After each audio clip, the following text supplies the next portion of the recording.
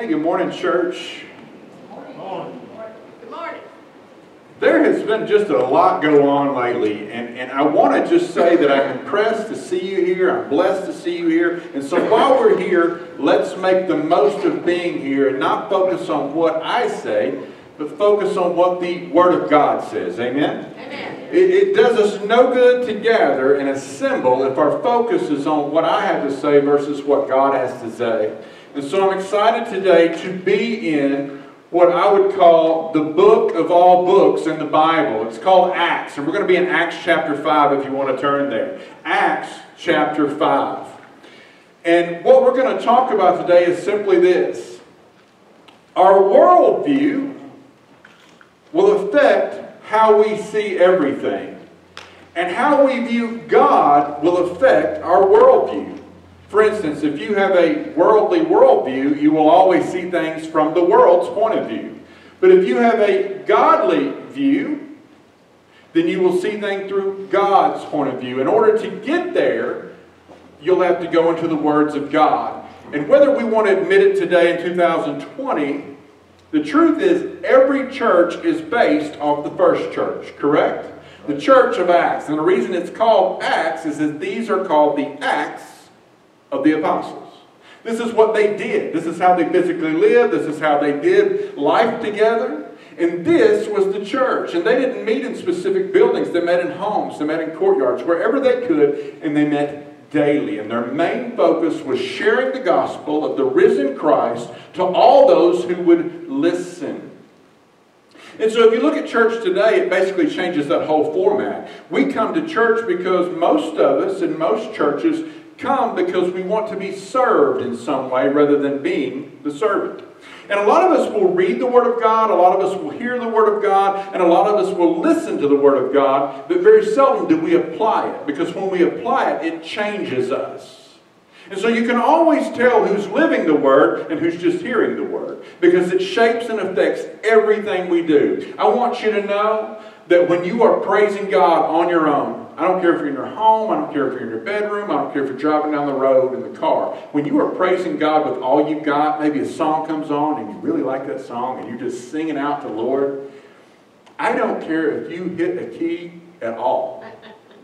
It sounds glorious to God. Amen. The sound of your knees hitting the ground, going into prayer with God, it doesn't matter what you're saying, it is beautiful to the ears of the Lord. To worship, we are told, is to worship in truth and spirit. And I want to bring something to your attention today, that if we are ever going to be a church, an active participating church, we must be devoted to the Word of God. And obedience to the Word of God is what unlocks the blessings of God. Now, keep in mind before I go any further, I'm not talking about worldly blessings. I'm talking about the blessings of heaven above. From this transition, from this life into the next. And we are made in the image of God to be like God and to serve God through the Word of God for the sake of His kingdom and bringing others to the knowledge and truth that is found only in Christ Jesus. Amen. And so today I want to share with you Acts chapter 5. We're not going to go through the whole chapter, but I want to point out some things about the chapter. Acts chapter 5, if you've ever been in Acts, we notice that Acts chapter 5 starts off with the story about Ananias and Sapphira. They lied to the Holy Spirit. We're not going to talk about that today, but I just wanted to let you know that that is where this is found in Scripture. And if you think you can get away with lying to people, go right ahead, but you will never lie to the Holy Spirit and you will never fool God. And you're on a slippery slope if you do so. Acts chapter 5, we're going to pick up in verse 12, and we're going to talk about the power of the church, what was going on in the church, and what it means to be devoted as the church. So follow along with me. I'm going to go through these scriptures. We're going to break them down as we go, because if I read all the way through it and go back through it, we might be here doubly long, and I figured why not just explain it as we go? Why add to the Word of God? Why not just let the Word of God speak to us? So before we go into the Scripture, let's pray. Father, today we are gathered here to do nothing but worship you, to praise your name, Lord. You have been so good to us even when we did not deserve it. Your love, your grace, your mercy, and your kindness are very long and very long suffering. Lord, forgive us where we fail you. Today, open us to receive more, to believe more, to walk more in your word, to more in your will and more in your ways, not for our sake, but for your kingdom's sake. And out of our obedience, the glory of your name be known, and captives be set free, and the lost found, and all those would be redeemed by your blood today. In your name I pray. Amen. Verse 12, it says, and through the hands of the apostles, many signs and wonders were done among the people. And they were all with one accord in Solomon's porch. This is where they met daily. And it said many signs and wonders were done through what? The hands of the apostles. And so let's understand that being a part of a church means to be hands-on. We're doing something. We have a servant mentorship that comes through God the Father, through Jesus Christ, and the anointing of the Holy Spirit. We are saved and empowered to do the things that Christ showed us to do before He left. And He said to continue those until what? Until He returns. So there is a responsibility and there's an accountability to being a disciple. And if you're here today and you haven't seen your hands been put to the use for the kingdom of God in a long time, I need you to revisit your prayer life and what God is asking you to do. Because to be stagnant and stale is to be disobedient to God. It says, none of the rest dared to join them, but the people esteemed them highly. There were people who would join with them, and the church was being added to. We'll get to that in just a minute. But there were so many people that knew the power of God in these people that if they weren't like them, they didn't get near them. I would like to just go ahead and address that if you live so rightly for God, you will have people who will no longer want to come around you. And when they do, they will come to you for prayer. You ever been around people, said they didn't believe in God, go through a tragedy, and you are the first person they come to and said, will you please pray? They may not believe, but they know you believe, and they know there's power in your belief. And something's holding them back. It may be this world, maybe have blinded them. The spirits of this world may have blinded them. But the truth is about to come through. When you get hands-on with people, and they revere you and know that you're a person of faith, you're a man or you're a woman of God, they will come to you and they will say, will you pray for me? Will you pray about this? Will you pray with me? And when you say yes, declare it unto the Lord. Don't wait till later. Pray right then. Pray right there, because there ain't no better place to pray than right here, right now, to the one and only living God, through Jesus Christ the Son, and the Holy Spirit will answer. I promise you that. Live in such a way that people want to know what you got and how you got it, and so you can get the opportunity to do what? Tell them where you found it. That's on the cross. It's in the empty tomb, and it comes from heaven above. Amen. Verse 14, it said, believers were increasingly added to the Lord, multitudes of both men and women. Now, I point this out simply because, remember back then they only counted men. When we talk about feeding the 5,000, the 4,000, the gathering and assembly, they only counted men. The church was counting what? Men and women. You know why? They are equally important in the church. They are equally important in the body of God. Guess what, men? There are things that women can do in the ministry of Jesus Christ that you'll never be able to pull off. Women, know this. There are things about men in the ministry of Jesus Christ that they can pull off that you'll never be able to touch. It takes us both. That's why we are family. Yes. Y'all remember that song, We Are Family? I won't sing it for you, but I know right now it's in your head, so you're welcome. They weren't just after men. They weren't just after what society said counted. They were after any whosoever who would believe. Amen. Yes. It says, verse 15, so they brought the sick out into the streets and laid them on beds and couches, that at least the shadow of Peter passing by might fall on some of them. Now, I don't know what you're casting when you're walking. I don't know what kind of life you live. I don't know what you do outside of here, Monday through Saturday. I don't know. That's between you and the Lord. But let's look whose shadow they wanted to put their sick in. Peter. The same Peter who was hot-headed, ill-tempered, mouthed off, talked back, rejected and denied Christ, but who was restored, filled with the Holy Spirit, and he was empowered by God to go and complete the mission and task, which was what? Spread and share the gospel. They didn't even have to talk to Peter. They would lay sick in the street just so his shadow would be on them. to cast. Do you understand that you cast something every day? It's either light or it's darkness. It's either positive or it's negative. And those of us who are born-again believers in Jesus Christ, purchased by the blood, who have been set free, and who are full of the Word of God because we are in it, we should be casting hope where there is no hope. Amen. We should be casting light where it is always dark. And we should always be willing to cast forgiveness where somebody has never known any. We should be a friend to the friendless. We should be a father to the fatherless. We should be a mother to the motherless. We are living hope, like we just sang. Christ is our hope. We are the hope to the rest of the world. Amen. So let me ask you, what are you casting today as you walk down the street? Is anybody trying to get in your way and say, hey, you care to pray for me? I know you're a praying person. I know you're a believer. I like this. I know you go to church. Did you know church isn't what changed me?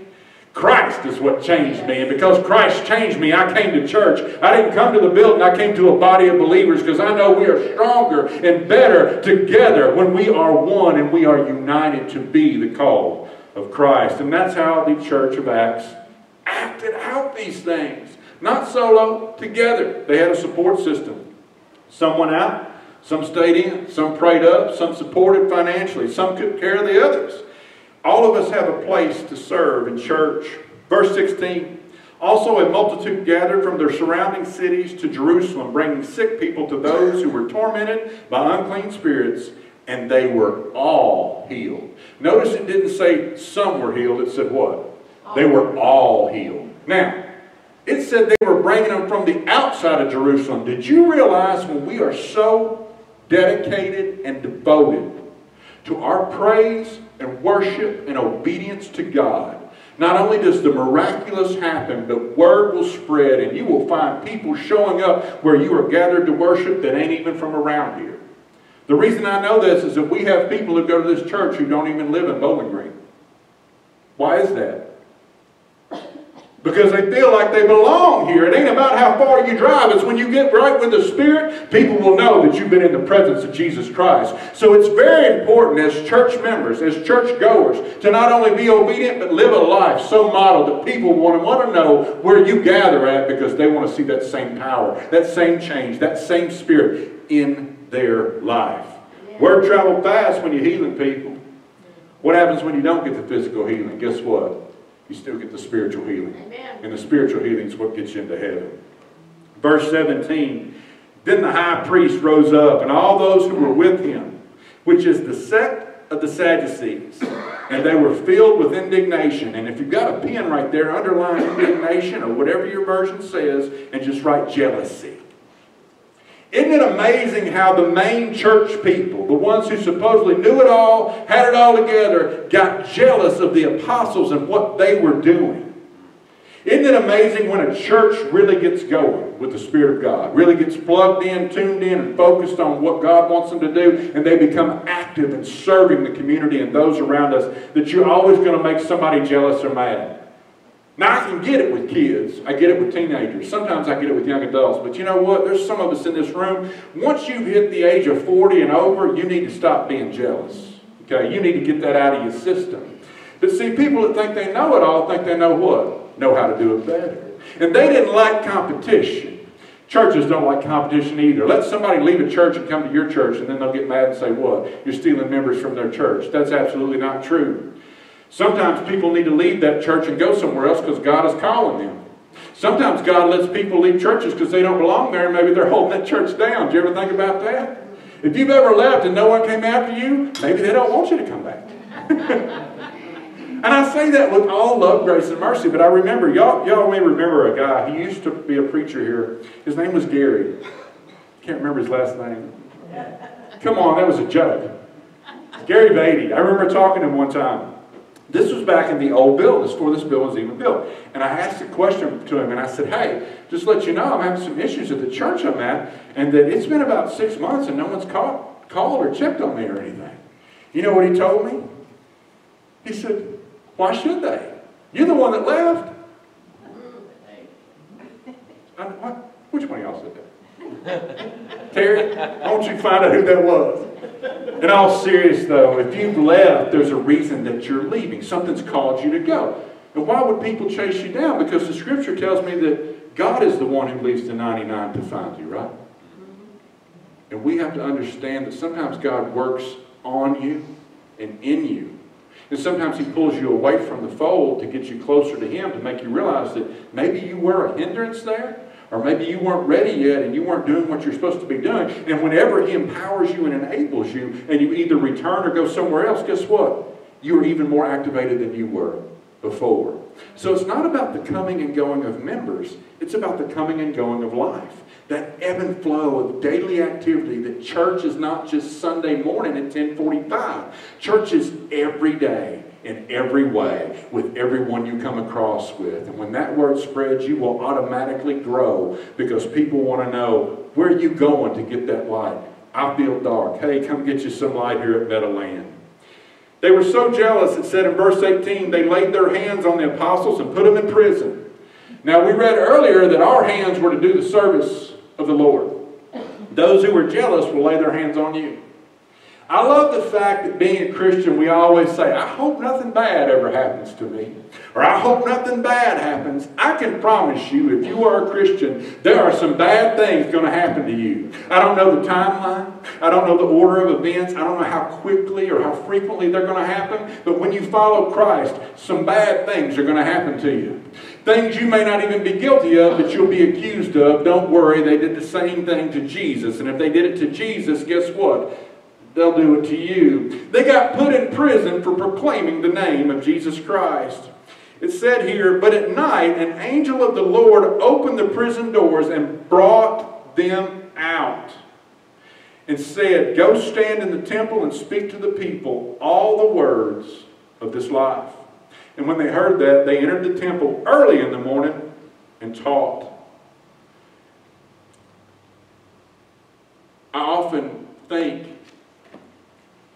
about how many people who believe in Jesus Christ, who in some way, some form or fashion, are still imprisoned every day. We think we're free because we believe God can set us free. But we've not let go of what makes us captive. We talk about freedom, but we're still lying. We talk about freedom, but we're still manipulating people. We talk about freedom, but we're still dishonest. We talk about devotion, but we're not faithful in our marriages. We talk about being great parents, but we really don't spend quality time with our kids. We talk about being set free, but we're still addicted. Do you understand that when these apostles were set free, they were set free to spread the word, and that's what we are all called here to do today. And anything that interferes or intervenes that keeps you from sharing the gospel is a shackle on the chain that keeps you in prison. You can be physically walking the street free and still be shackled with a heavy load called sin. Jesus Christ came to set us free. And the Bible said those who are set free by the Son are what? Free indeed. So let us walk free. Let us be free. And you know what? Even if we're locked up in a physical prison, may it never hush our mouth to the one who can set us free. Amen. These are all times and things are coming that we may not be used to. We may not have been a part of before. But never worry about persecution. We're going to find out a little later what happened to these apostles. Verse 21. And when they heard that, they entered the temple early in the morning and taught. But the high priest and those that were with him came and called the council together with all the elders of the children of Israel and sent to the prison to have them brought. Now, I don't know about you, they just got out of jail. And so you might have rethought, hey, you know, we just got arrested for this. Maybe we should give it a few days for what? For it to cool off and calm down. Y'all ever thought that way? Let's give it some time. Only to find yourself cooling off and calming down to the point where you never return to what you were supposed to be doing in the first place. They didn't wait. It said they got up, even though they were just out of prison. They got up early and went back to right what they were doing that they got arrested for. What they were persecuted for, it didn't stop them from doing what they were called to do. And it says in verse 22, but when the officers came and did not find them in prison, they returned and reported, saying, indeed, we have found the prison shut securely, and the guards standing outside before the doors. But when we opened them, we found no one inside. Wouldn't you have liked to have been the guards on duty that day, knowing that no one has came and gone, but nobody's in the cell anymore, and you're getting ready to be in big trouble because you've let people out, but they're going to think you did? Supernatural things happen when you are obedient to God. God answers things in ways you never thought possible simply because of your what? Obedience. Now, the apostles didn't complain they were in jail. They were just there. And Christ set them free through an angel because they needed to continue what? Sharing the gospel. Growing the kingdom. And so God opened doors that only man thought he could open. How many people are here today knowing that you got a job not because somebody hired you, because God wanted you there? He opened a door. He placed you there. Some of you are in homes, driving cars, because God wants you there. Some of you are in certain places and facilities doing certain types of work, not because you are a great person, but because that's where God feels that you will be most effective for Him. And until we take that serious, we will be effective nowhere. We have a tendency to pick and choose where we're going to serve God, and that's not how it works. We have to serve God here, just like we serve Him at work, just like we serve Him at home, just like we serve Him on the street. We have to give Him full access all day, every day. They had been set free, and now they've got to explain this, that they can't find anybody. Verse 24. When the high priest, the captain of the temple, and the chief priests heard these things, they wondered what the outcome would be. I just want to pause here real quick to say one thing. When you mess with God, you might ought to wonder what the outcome's going to be. When God moves, He moves with you, or He will move in spite of you. But there's no denying that it's God moving. And when God moves and you're against it, you can either get in line or you can get out of the way. Because God's going to have His. Yes. This started getting in their minds. And it says, so one came and told them, saying, look, the men whom you put in prison are standing in the temple teaching the people. They're going right back and doing what you told them not to do. Verse 26, then the captain went with the officers and brought them without violence, for they feared the people, lest they should be stoned. They went to get him again, only this time they were real polite about it. Why? If people see you get locked up the day before, and they know you're in prison and you're already up early the next day at the temple preaching, people got to wonder, there's something about these people. Now look back. They were already laying people in Peter's shadow. They already were esteemed, and people knew these were men of God, women of God. And so they thought if they went and took them by force, the people would be an uprising and they would stone the Sadducees. So they're like, hey, if you don't care, could you come on back? We'd like to talk with you guys. Changed their tone. So they came. The apostles came willingly. And it says here in verse 27, when they had brought them, they set them before the council, and the high priest asked them, saying, did we not strictly command you not to teach in His name? And look, you have filled Jerusalem with your doctrine, and intend to bring this man's blood upon us. You know what they were mad at him about? Because they were talking about Jesus. You see, Jesus had just been killed a few months earlier. And everybody knew what had happened. And this was continuing on the ministry of Jesus Christ. And because they were preaching and teaching in Jesus' name, that He was the Messiah, which went against everything that the Sadducees and the Pharisees believed and said, even though it was right there in front of them in their scrolls and in their scriptures, they didn't want to point to Christ as the Messiah. They didn't want to believe that Christ was the Son of God. And because they were using the name of Jesus and proclaiming the name of Jesus, that just wasn't good to them, and they told them to stop. I want to share something with you and see what you think about it. Did you know that nobody in society cares if you're going to help people who are less fortunate? You can give them food, and they'll say, thank you for doing that. You can give them clothing, they'll be like, good job, I'm glad you're doing that. You can help them get housing. You can help them get a job. You can start a recovery program. You can help people work their way back through these things, get back into society. You can give away free stuff, and people will say, that is great, that is awesome. We are so glad you're doing that. They don't get mad till you try to tell them about Jesus. When you do it in the name of Jesus, people will always get mad and say, no, you can't do that here. You just got to be doing it. No. The Bible says everything we do in word and deed, we do it unto the Lord. Yes. And we do it in His name's sake. Amen. There is nothing greater than the cause of Christ for those in need and want. Because if we just bring people in and we just feed them and clothe them, and we don't tell them about Jesus Christ and the good news of the gospel, the forgiveness of sins, then basically we're sending people back out into the world, into hell, with full bellies and coats on. The world will always be mad when you point to Jesus. Point anyway. The world will always be mad when you mention Jesus. Mention Him anyway.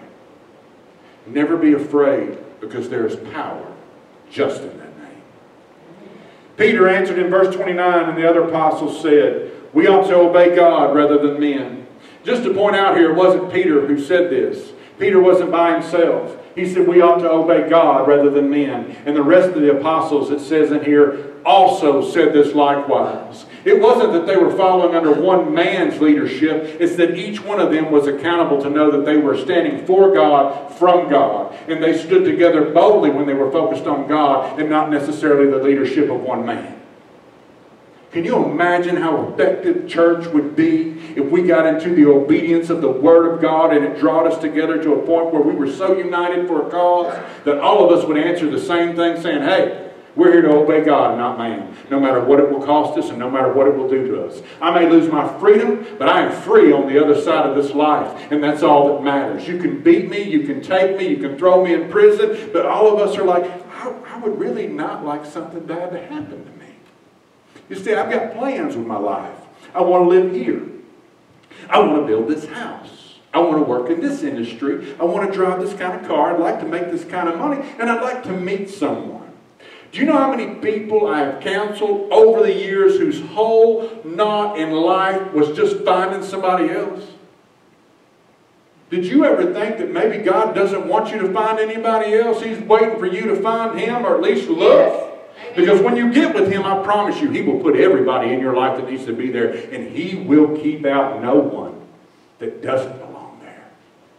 Our happiness should not be based on our trade, our income, where we live, or how we live. And it should not be based on another person other than Jesus Christ. We should be sold out for Him alone, because all of us one day will have to answer to Him alone. Verse 30, the God of our fathers raised up Jesus, who you murdered by hanging on a tree. He basically told them what they'd done. People get mad when you bring the truth around. You ever notice that? Holidays are coming up. Y'all be careful, okay? Somebody's liable to say something at the Thanksgiving table. Start an argument. Some of y'all start arguments before you go so you don't have to show up. Christmas, same way. You're trying to get out of buying them gifts. I understand. Understand this. The truth needs to be told. Amen. Never hold back, because it is the truth that changes everything. Jesus never watered down the truth. He simply spoke it, gave it, walked away. You either eat it or you leave it. But either way, He wasn't going to change it. He didn't change what He said just because He was around different people. He didn't change anything He said just because He's around different levels of society. The truth is what He spoke, and likewise the truth is what we should teach, preach, walk, talk, live, and do. Verse 31, talking about Jesus. God is exalted to His right hand to be a prince and a savior, to give repentance to Israel and forgiveness of sins. And we are His witnesses to these things. And so also is the Holy Spirit, whom God has given to those whom obey. Peter broke it down and said, look, we're with Jesus because of Jesus, and we're here to teach repentance. And we're here to share that Jesus Christ is the key to forgiveness. And He is here for forgiveness for everyone. And that there's only one way into heaven. And so no matter what you do here today, we will never stop talking about Jesus. Amen. I asked you this morning, is that your lot in life? To never cease speaking about Jesus? I see a lot of people talk about sports. I see a lot of people talk about TV shows. I see a lot of people who can't wait till the next series of their show comes on. How about this? How about we get so hungry for the Word of God we can't wait till the next chapter to see what happens next. And if you've read the book, you ain't going to spoil it for nobody, because we can sit here and say we know that God wins in the end. So that's the side we need to be on. That's the son we need to be on. And that is the blood that sets all of us free. So if we're that focused, forget TV, forget sports, forget all these things that you think you have to have or need. I don't care if you're out of Wi-Fi. I don't care if the power goes out and you're down to candles. The Word of God will last forever, and it'll take you further than you ever thought you could ever go. It is better than what the world has to offer, and you should be willing to die for it and for the cause of it. Amen. Let's look at something here in verse 33. Gamaliel. When they heard this, they were furious, and they plotted to kill them. Have you ever noticed that the Pharisees and Sadducees, when someone went against them, what did they do? Let's just kill them. They didn't like trying to do anything. Let's just kill them. And apparently they had some good plots going on, because they killed several people in Scripture. They also killed several people in history. This was kind of like their M.O. Hey, if you're against us, let's just kill them and get them out of the way. A lot of people think that because someone is in your way, some kind of interference, some kind of obstruction, that you're like, Lord, if you could just smite them. I could do better for you. No, sometimes God puts them in your path because that's who He wants you to witness to. That's who He wants you to witness to, share the gospel with, and love on. Because it's a whole lot harder to love somebody we don't like. Some of y'all know what I mean. Y'all been married a while. It is hard to love someone you don't like. But Scripture never tells us we have to like people. It says we have to love people. Amen. And all of us are different.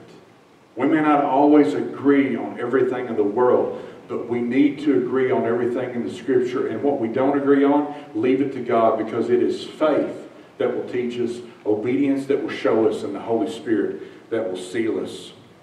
This fired them up, and they wanted to kill him.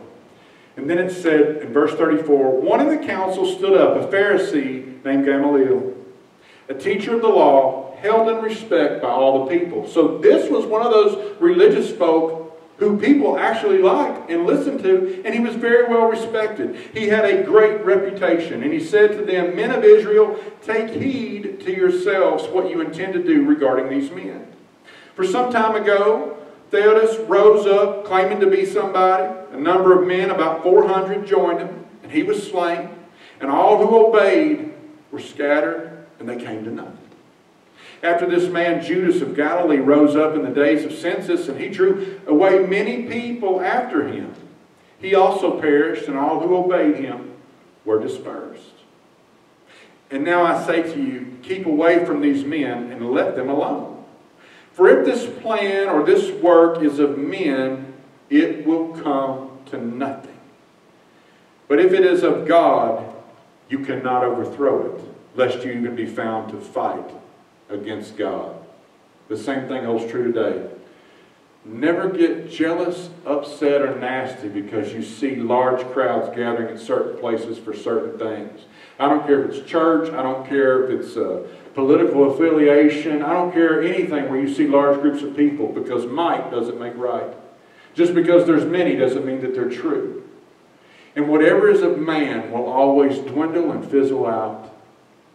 But everything from God cannot and will not be stopped. Amen. Let me tell you something about Gamaliel. History tells us that not only he was esteemed and respected, he was a very smart man, because he did not rush into decisions.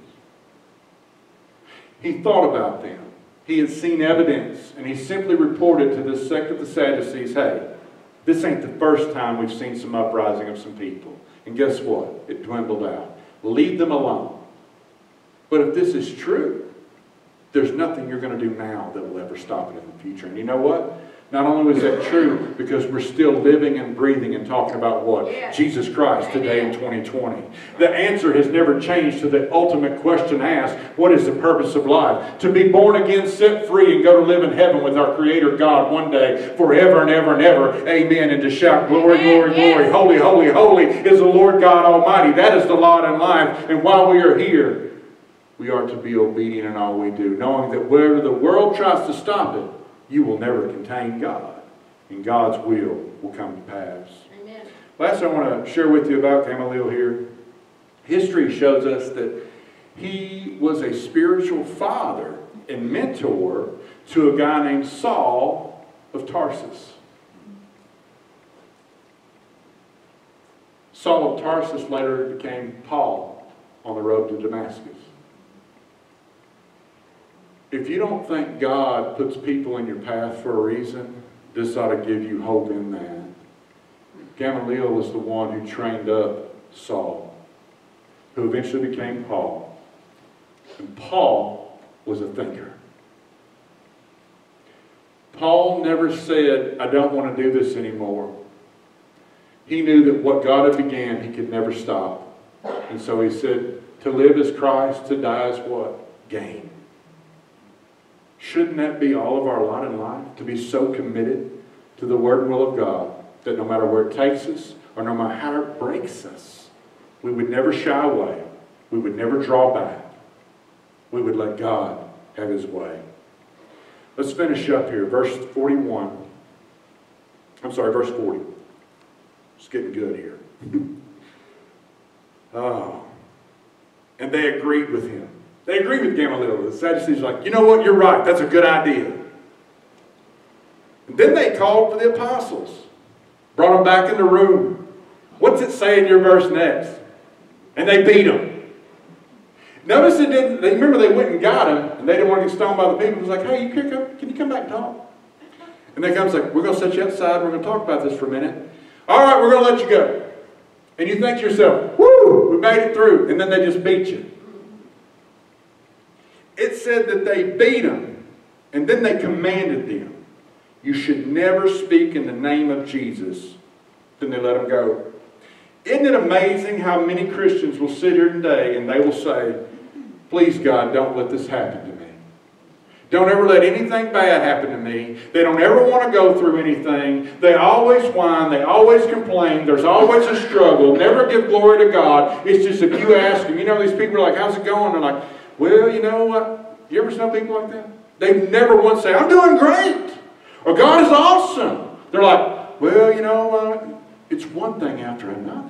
Because somehow they thought that following God and being saved and born again was going to mean automatically that you never go through anything. Not only does it mean you go through stuff, you go through more. They persecuted Jesus, they're going to persecute you. And just because these apostles were set free, it didn't mean they left without a scratch. They beat them.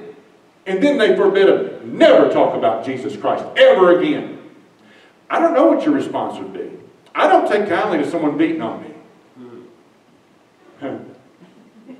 I probably would have swung back on a few, you know. Hey, I'm that way. I'm like, hey, you know, I'm reformed. I'm going to use that word. I'm reformed, but I will punch somebody. I will punch somebody. Yeah, we're south side of the kingdom. Yeah, I will punch somebody. Now, listen to how the apostles reacted. So they departed from the presence of the council with a fresh beating, rejoicing that they were counted worthy to suffer for the shame and in the name of Jesus Christ. And daily in the temple and in every house, they did not cease teaching and preaching Jesus as the Christ. They were in jail. They got let go and went right back to what? The very thing they got arrested doing. They called them back, got mercy, got let go, still beat, and then forbade to talk about it, and they came out rejoicing. I don't know anybody that's ever got up from a butt whooping and said, thank you for doing that, I needed that. No one. If anything, it will make you stop and think about whether you should do that again. For instance, for those of us who have disciplined our children in the past because that's the way we were disciplined, our parents did not whip us to encourage us to keep doing that, did they? They did that to make us what? Stop. And so we automatically correlate that somehow punishment means to quit, or maybe we shouldn't be doing this.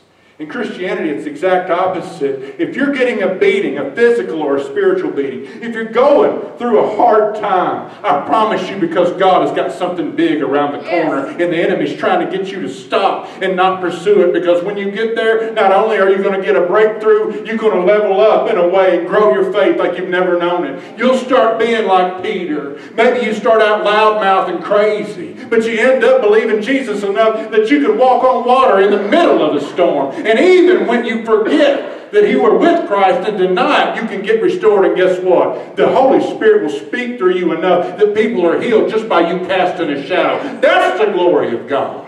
Quit dropping your head and saying, woe is me. And you say, whoa, glory to God, because of you. It's because of you alone that I can walk and talk today. I can breathe today. I have freedom in the name of Jesus Christ. Since when did the church become so feeble and meek? Since when are we ever told in Scripture, we are to love, but we are not to tolerate sin? We are to be a place for all whosoever, but we are not to be manipulated by the world. We're not even to look like the world. We're supposed to be so sanctified and set apart that the world looks it up and be like, oh, it's some Christians. It's some disciples. If I put you in a lineup with the crowd of people that were at Western's ball game yesterday, could I pick you out as a Christian or a Hilltopper fan? And some of y'all are saying, well, we could be both. I'll get you there. But we're looking for Christians.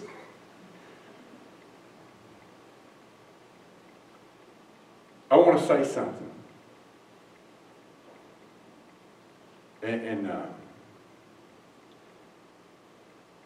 I mean it in the utmost love and respect that I can say it.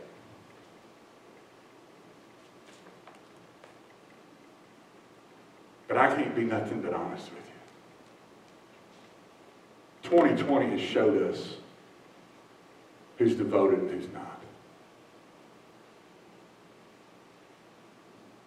I ain't talking about a virus. I ain't talking about a presidential election. I'm talking about whether you're in it for self or you're in it for Savior. Because if you're in it for the Savior, you won't hesitate to tell somebody else. When they say you can't go, you'll go anyway. When they tell you not to talk about it, you'll talk anyway.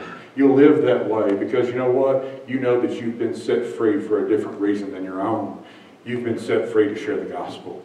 And that's exactly what the first church did.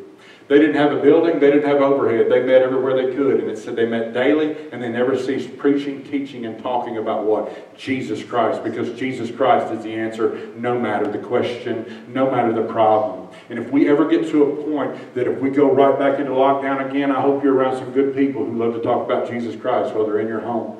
I hope you don't stop reading the Word. I hope you don't think the church just happens in a building. You can have it at your house. You don't have to be a pastor, a preacher, or a teacher. You can open the Word of God, get into prayer, let the Spirit come in, and God will teach you. God will show you. God will be right there. He will be with you as long as you are praising Him, praying Him, and in His Word. Amen. No matter what comes. Yeah. If it all goes haywire one day, we don't see each other for a while, pack your book. Pack your heart. No matter what this world dishes out, Jesus Christ bore it all on the cross. And it has been paid in full. Amen. You owe this world nothing except the good news of the gospel. Amen. The love and forgiveness of Jesus Christ. And refusing to move when you know where God stands. Let's pray. Father, I pray for peace in the lives of these people. I pray for wisdom, I pray for knowledge, and I pray for understanding of your word. I pray for courage, and I pray for faith. I pray for people willing to speak out, to reach out, and to live out everything you've modeled for us to do. Lord, as we look at the Acts of the Apostles, we are called to do the same thing. There is no variation. We are not only to live with one another and be around one another and take care of one another, but we are to bear one another's burdens. Men and women speaking, preaching, teaching about the gospel of Jesus Christ, the Son of the living God, the Savior of the world, the one who came to take away our sin. That only through Him can we be born again and receive the promise of heaven. It won't make us perfect, but it will bring us to conviction, and repentance is what will change us. Day in and day out, knowing that where we fail, you will fill us right back up. Lord, maybe we're not going to stand up on a street corner and give a speech, but we can be a friend in a break room. We can give hope at a gas station. We can share good news at the grocery store. We can build a home on the foundation of Jesus Christ and not just out of the passion and attraction of opposite sex. Lord, forgive us for sending our kids to public school and then wondering why they act like the rest of the world, rather than us bringing them up with Christian values that no matter what they run into outside, they'll know the truth. As we train them children up when they're old, they will not depart from it. Lord, forgive us where we've thought church was a building, and that we could ever be stopped by whoever became president, or that it could ever be stopped by a virus, a sickness, an illness, or disease. Lord, the truth is, you're in control of it all. So Lord, give us faith and give us courage. Let us be devoted that we would proclaim no matter what. If we lose it all here, remind us that we've gained it all there. If it takes us to prison, so be it. If it takes us to another country, so be it. If we lose friends and family, so be it. But let us share the hope that is in your word, the forgiveness that is in your truth, and the life-changing gospel that caused the lost to be found. I pray this in the name of Jesus. Amen.